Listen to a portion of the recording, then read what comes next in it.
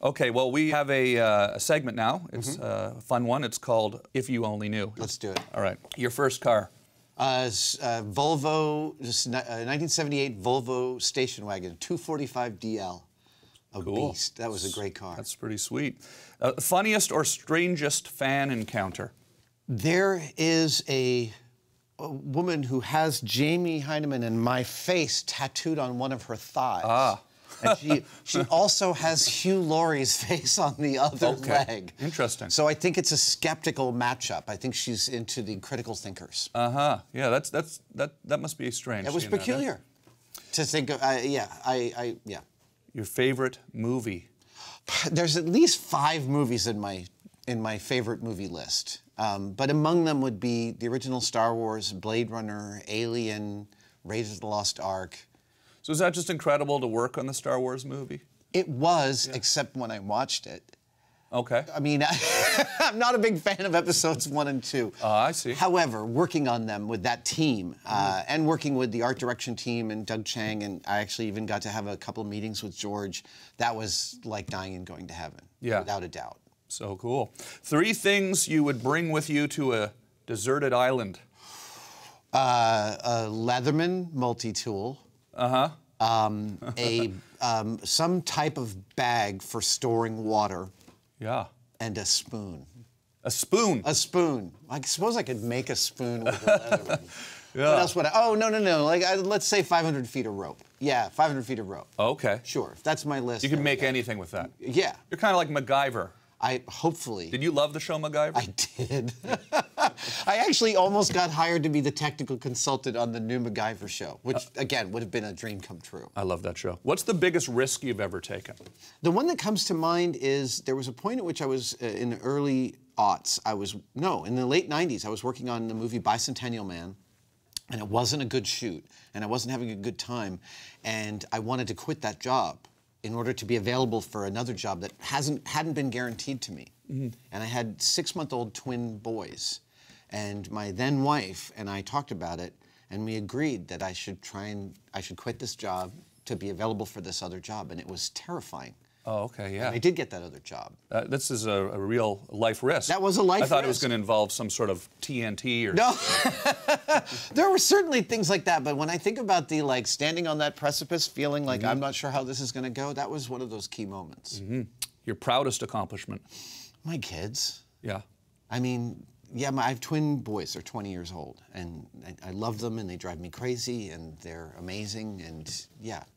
Are they going to follow in your footsteps? No. Well, I don't know. One is a cook, and one is off to college in the fall in music, film, and television production. Okay. So plausibly entertainment adjacent. Your father was in the show business as well, right? Yeah. Worked on Sesame Street and the Electric Company. Yes. Remember the Electric Company? I love the Electric Company. Morgan Freeman was on that. The Easy Reader. Yeah. So you were on Sesame Street. I was. My father was one of the very first animators hired to do some of those animated interstitials on Sesame Street, and so I grew up doing voiceovers for him, for like Circles Pushing Squares Uphill and all those little. I remember that. Yeah. You were the voice in Circles. I was one of the. Yeah, I was like 12-year-old me doing that. That's so cool. What's the best advice you've ever received?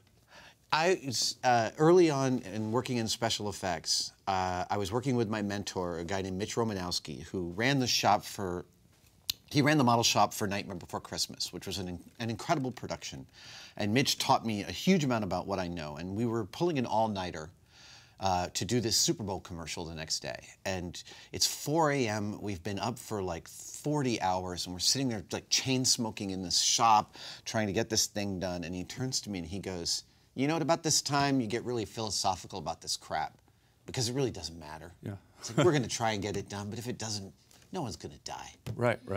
And in the midst of this feverish, crazy activity, to have him reset the level of what was important, that has stuck with me for my whole life since then. Yeah. It seems like you have to be able to not take things too seriously and to maintain your attitude that you have on the show is so fun and uplifting. If you're worried about everything all the time, that's not going to work. Well, and you understanding what the stakes really are, because they don't always feel like they're not life and death, but to realize when they are and when they aren't. That's a nice. It was a really great perspective he gave me.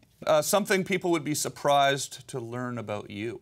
I ride a 6-foot unicycle. Ah. Hello, ladies.